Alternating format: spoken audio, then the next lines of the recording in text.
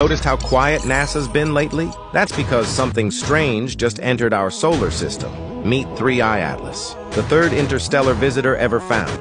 Discovered this July by Hawaii's Atlas telescope, it's racing through space at 36 miles per second. Scientists went wild. In weeks, papers jumped from 4 to nearly 70. Why? Because this comet breaks every rule.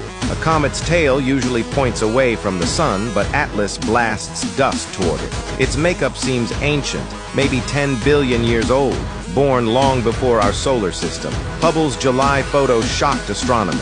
Its halo wasn't round, but tear-shaped, something never seen before. Then James Webb confirmed it's smaller yet more active than expected, just a few hundred meters wide. On October 30th, it nears the sun, then vanishes behind it, silent. When it returns in December, every telescope will be watching. If 3I Atlas came from another star system, it could reveal how other worlds, and maybe ours, began. So no, NASA's not hiding anything. They're just waiting for the universe to speak.